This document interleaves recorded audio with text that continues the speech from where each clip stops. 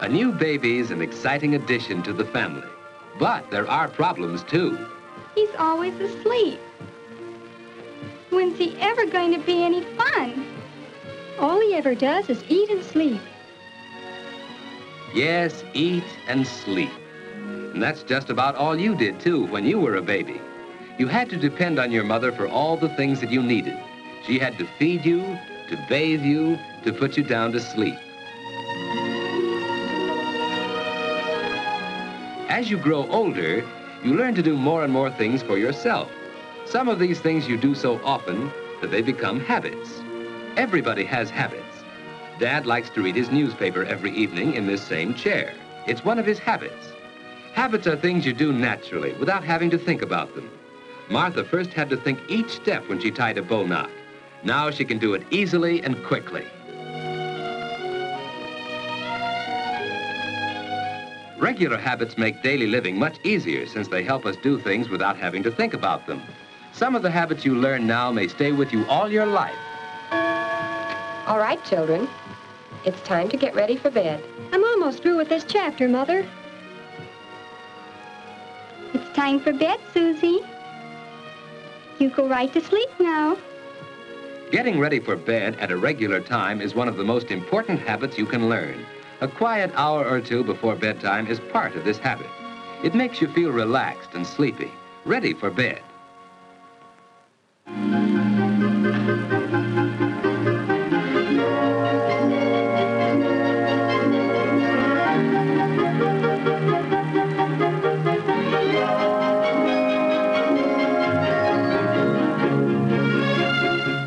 Washing up is part of the going to bed habit. Any regular routine before bedtime helps you feel sleepy. Hanging up your clothes can be part of this routine. They'll air out overnight and be neat for tomorrow. Wearing the right kind of night clothes is important. David's pajamas fit him loosely and don't bind him around the waist. David likes to open his window when it isn't too cold for fresh air, but he's careful not to sleep in a draft. Of course, Martha has her own habits. Instead of opening her window, she gets fresh air by opening her door a bit. Good night, David. Good night, sis. David's bed is comfortable and the mattress isn't too soft. The covers on his bed are warm without being heavy. And so David's ready for bed at just about the usual time. Of course, he sometimes stays up later, but that doesn't happen often enough to change his going-to-bed habits. Now to sleep. Some people go right to sleep, others take longer. Because David has regular sleeping habits, he usually drops off very quickly.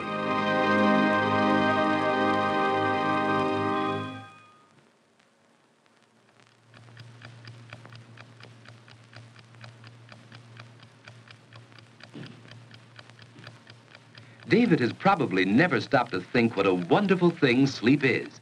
In sleep, the muscles of the body are relaxed. It's the most perfect way to relax that we have.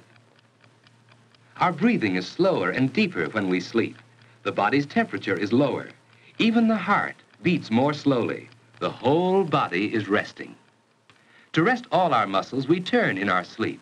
Some people turn often, others not so often, but we all do it. It's a normal part of sound, healthy sleep. Dreams are normal, too. Often they're suggested by things around us while we sleep.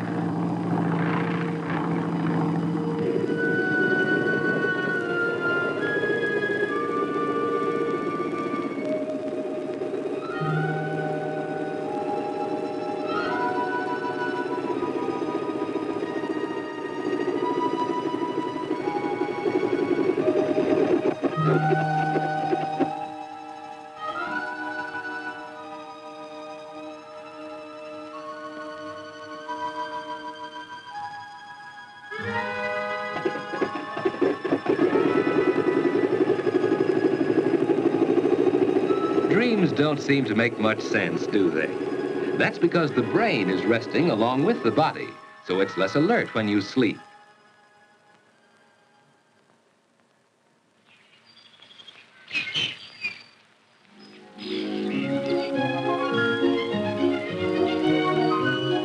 After a good night's sleep, you usually wake up easily and naturally.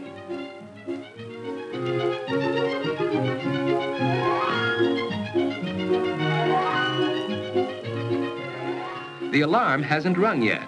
David finds that he usually wakes up before it goes off. Of course, it takes him a little while to get fully awake. You're never at your best until at least an hour or two afterwards. That's one reason why getting up early is so important.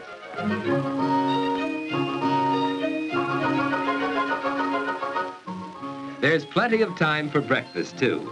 Breakfast is an important meal that shouldn't be missed. If you usually go to bed early enough, you usually wake up early, too. You can start the day in a pleasant, unhurried way. It's more fun for you that way, and more fun for the rest of the family, too. David and Martha enjoy their mornings, and that helps them enjoy the whole day.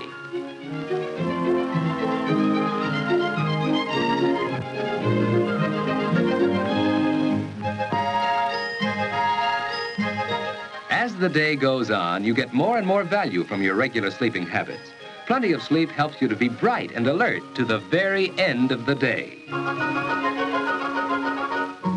But what about bad sleeping habits? George just doesn't get enough sleep.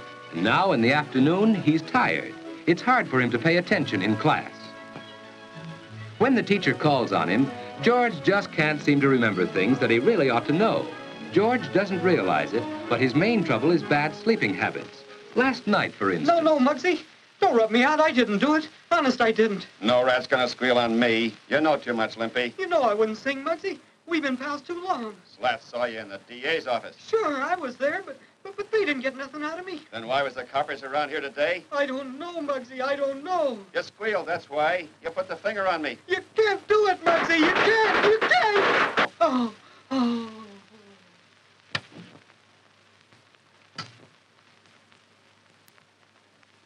Yes, George has bad sleeping habits. And even when he finally does get into bed, he finds it hard to go to sleep. That's because he hasn't formed the habit of going to sleep at a regular time each night. And it's just as hard for him to wake up in the morning. George! George!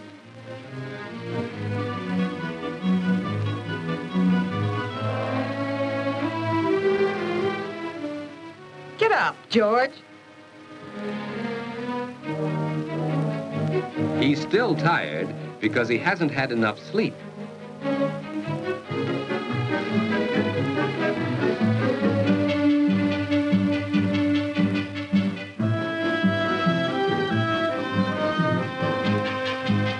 Hey, Mom, where are my books? On the mantel, dear. George, close the door. The morning starts badly, and the whole day goes badly when you get too little sleep too often.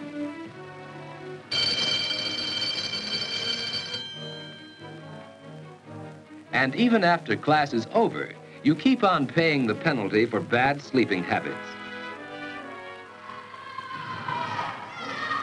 You don't have much fun when you're tired and low in energy. Lack of sleep makes it hard for you to do your best. You just can't seem to get into the game and have fun the way the other fellas do.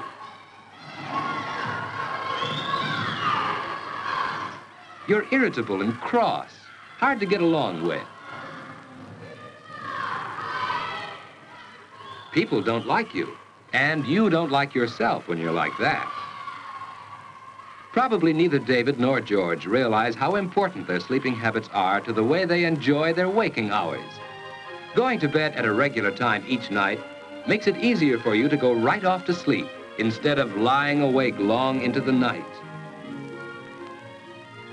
You wake up easily and naturally without having to be dragged out of bed. And most important, your day starts right and stays right. Both David and Martha have learned that good sleeping habits help you get the most out of everyday living.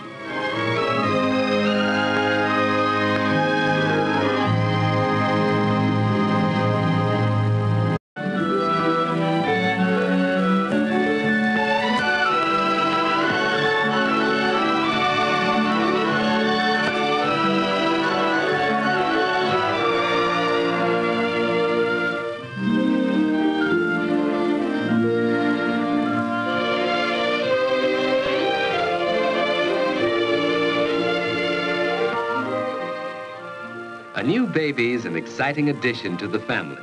But there are problems, too. He's always asleep. When's he ever going to be any fun? All he ever does is eat and sleep. Yes, eat and sleep. And that's just about all you did, too, when you were a baby. You had to depend on your mother for all the things that you needed. She had to feed you, to bathe you, to put you down to sleep. As you grow older, you learn to do more and more things for yourself. Some of these things you do so often that they become habits. Everybody has habits. Dad likes to read his newspaper every evening in this same chair. It's one of his habits. Habits are things you do naturally without having to think about them. Martha first had to think each step when she tied a bow knot. Now she can do it easily and quickly. Regular habits make daily living much easier since they help us do things without having to think about them. Some of the habits you learn now may stay with you all your life. All right, children. It's time to get ready for bed. I'm almost through with this chapter, Mother. It's time for bed, Susie. You go right to sleep now. Getting ready for bed at a regular time is one of the most important habits you can learn. A quiet hour or two before bedtime is part of this habit. It makes you feel relaxed and sleepy, ready for bed.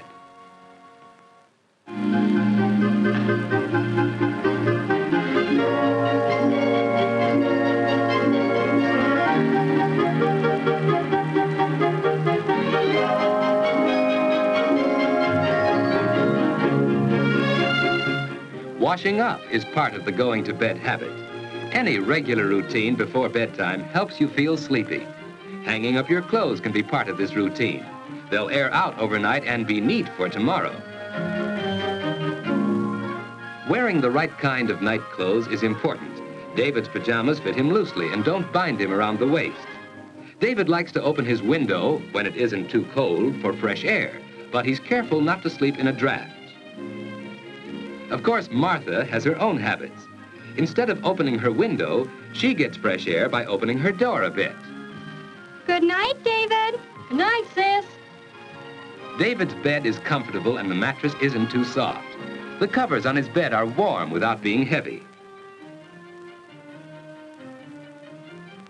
And so David's ready for bed at just about the usual time. Of course, he sometimes stays up later, but that doesn't happen often enough to change his going to bed habits. Now to sleep. Some people go right to sleep, others take longer.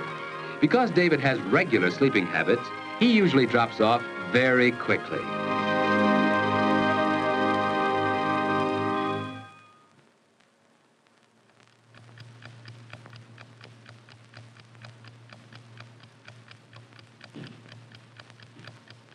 David has probably never stopped to think what a wonderful thing sleep is. In sleep, the muscles of the body are relaxed. It's the most perfect way to relax that we have. Our breathing is slower and deeper when we sleep. The body's temperature is lower. Even the heart beats more slowly. The whole body is resting. To rest all our muscles, we turn in our sleep.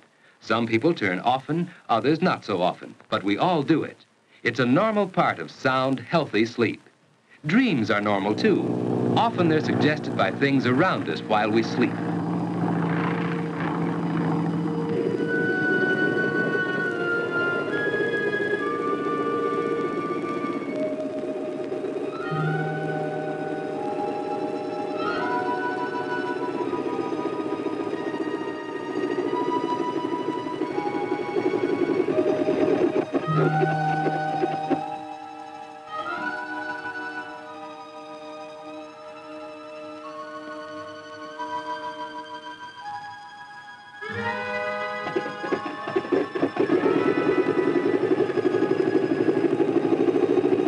Dreams don't seem to make much sense, do they? That's because the brain is resting along with the body, so it's less alert when you sleep.